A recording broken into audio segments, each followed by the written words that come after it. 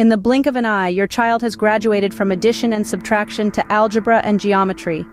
Middle school math can be a daunting challenge, but fear not. Here are some quick tips to help your child ace those math problems. First, create a conducive environment for learning. Keep distractions at bay, ensure ample lighting, and maintain a steady study schedule. Consistency is key. Second, make math relatable. For instance, if your child is struggling with fractions, use a pizza or a pie to demonstrate. How many slices make up half the pie? What about a quarter? By visualizing, math concepts become more tangible. Lastly, encourage critical thinking. If they're stuck on a problem, don't just give them the answer. Guide them through the process. Ask questions like, what's the first step? Or, what does this problem remind you of? Remember, practice makes perfect. Happy mathing.